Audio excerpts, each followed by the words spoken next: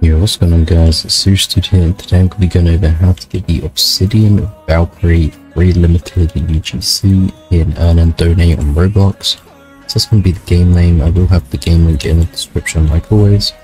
But basically once you're here in the game, what you want to go ahead and do is go to the top of the screen and click on free limited UGC. Now you're here, you'll see there's a list of tasks that we have to go ahead and do. So you have to follow the Zogland and Cubidities on Roblox. As you can see, their usernames are there, so you go ahead, type them in, follow them, and it should update automatically. And then you have to play the game for 12 hours. I think it will save. Hopefully it does at least, so it should be fine. Then you have to donate 13 million in the game. If you go on the leaderboard on the game, you'll see your money goes up the more you play.